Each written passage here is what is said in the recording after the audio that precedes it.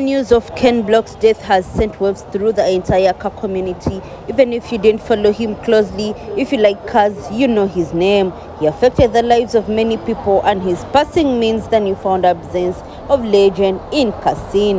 A husband and a father, may you rest in paradise forever, and may your family find peace in these troubling times. Not forgetting, it was on January 2nd, 2023 at approximately 2 p.m.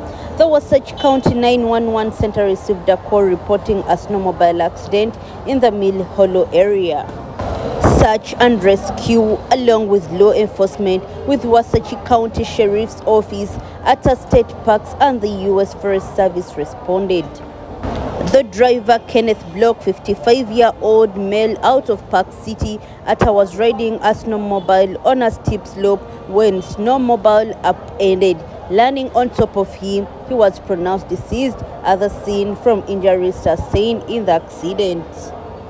Mr. Block was riding with a group but alone when the accident occurred. The State Medical Examiner's Office will determine the official cause of death.